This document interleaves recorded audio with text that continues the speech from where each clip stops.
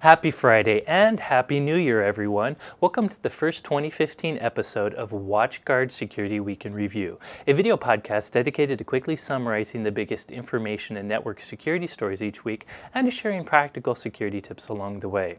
I'm your host and all-around security geek, Corey Nachreiner, and this is the episode for the week starting January 5th, 2015. Before jumping into this week's episode, while shooting this, the U.S. is getting news of the recent two terrorist incidents happening in Paris that have to do with the earlier terrorist incident that left 12 people dead from a satirical newspaper in downtown Paris. Even though it has nothing to do with cybersecurity, we just wanted to share our heartfelt moral support for any viewers that are in Paris or in France right now. Since I've been on holiday for 2 weeks, there's a ton of security news that I could cover. But to keep this episode small and quick, I'm just going to pick 3 stories I'm interested in.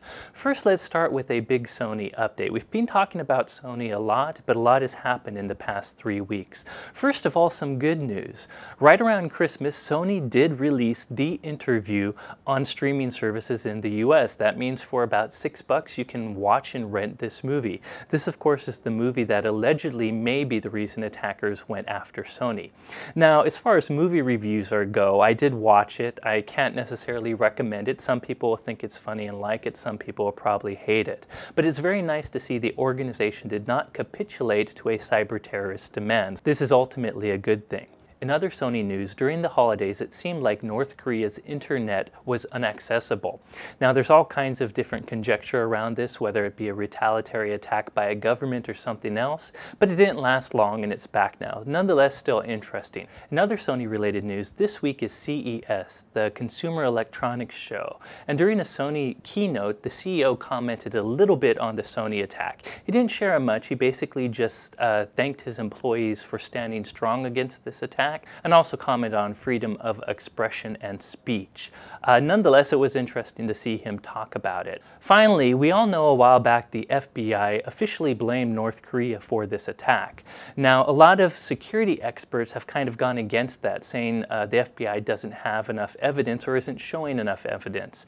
During this week, the FBI again came out, and the director of the FBI said they have a very high certainty that this is North Korean attack. They did talk a little bit about IP addresses. They said they did see these bad guys proxying a lot of their connections to hide where they were coming from. But apparently, according to the FBI, they made mistakes and they exposed North Korean IP addresses as well. That said, there's still experts that are skeptical of this. An IP address does not make attribution. Nonetheless, I'm going to kind of side on the side of the FBI. I get there may be reasons that they can't share all the details they have, and the director of the FBI does say they have more information. Many of the researchers pushing back against the FBI statements aren't really supplying evidence of their own, so it's all really kind of conjecture. But for now, I think I'm going to go with the FBI's hypothesis. So that's probably most of the Sony updates. And by the way, while this story is probably going to continue, I've talked about Sony the last 3 episodes, so unless there's a lot of big information, I'm going to probably skip it the next couple weeks. Next up, let's talk Lizard Squad and DDoS, or Distributed Denial of Service attacks. During the holidays, Lizard Squad actually lived up to their Twitter warning, and they took down both Xbox Live and the PlayStation PSN network during the holidays, during the busiest time of Christmas. So a lot of kids that got PlayStations and Xboxes during the holidays may not have been able to play online, and in some cases for games like Destiny, may not have been able to play at all. Now, I've talked about Lizard Squad DDoSes in the past. They're not all that interesting, but one of the differences this week is we now kind of know why they might have been doing these big public attacks. It seems like they might have been getting publicity for a tool they released this week called the Lizard Squad Stressor Tool. This is an online for-hire service where you can go to a website, pay a certain amount of Bitcoin, and DDoS a target for a certain period of time. So this week, Lizard Squad did release this tool, and it seems there might be a lot of activity associated with this tool.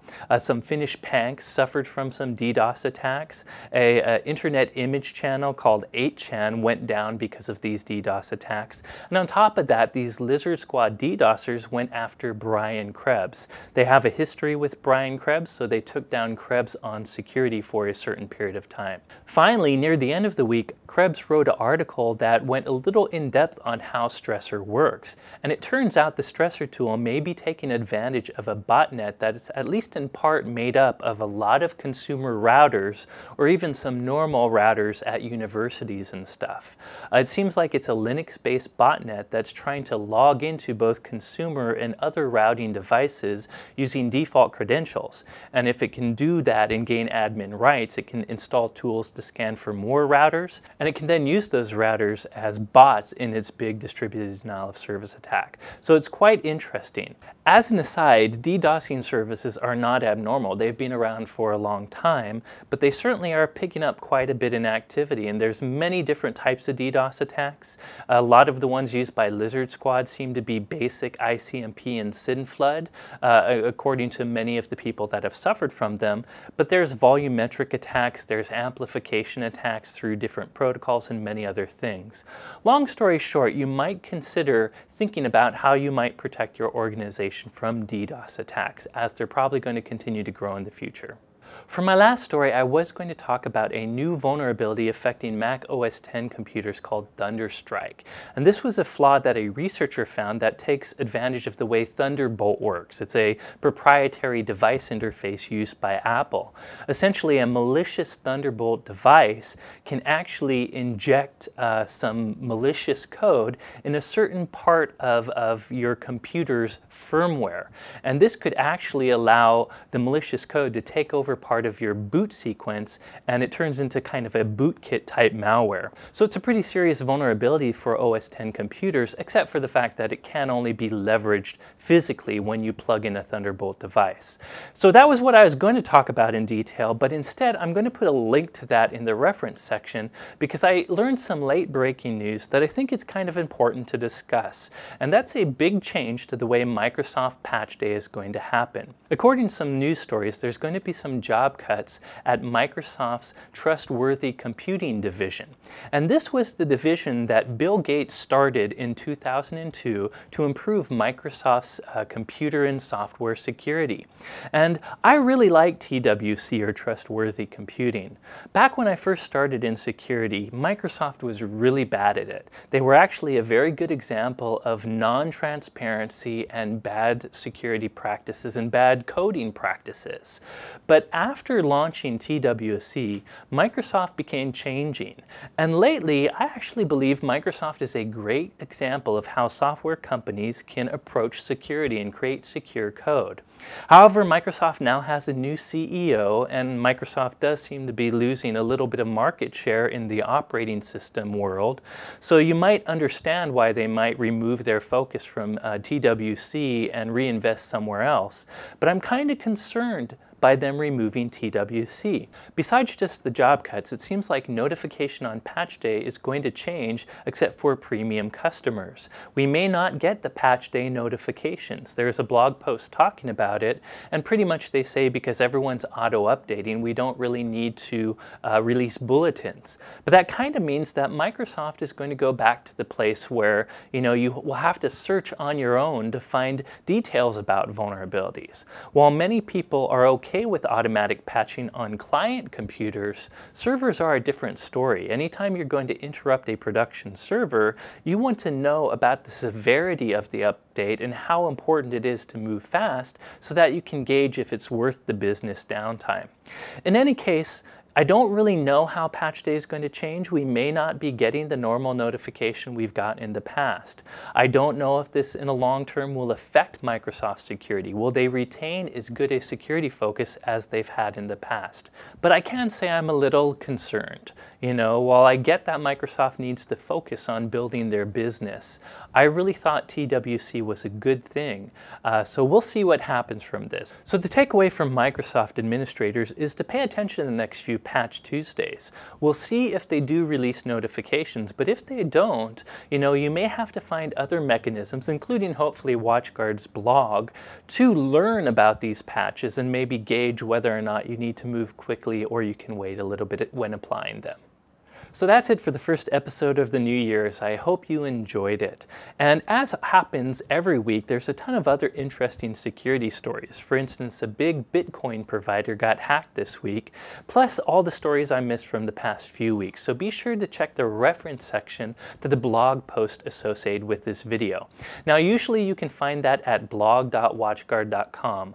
One show note for this episode: when I post this to YouTube this week, our blog is going to be down for maintenance. We'll probably put it back up next week, but you may not find the blog post for this video till next week. So if you're interested in the references, I'll be sure to put them into the information on the YouTube video as well. Besides following and subscribing to us at blog.watchguard.com, you can also follow us on Twitter. I'm SecAdept, or you can follow WatchGuard at WatchGuardTech.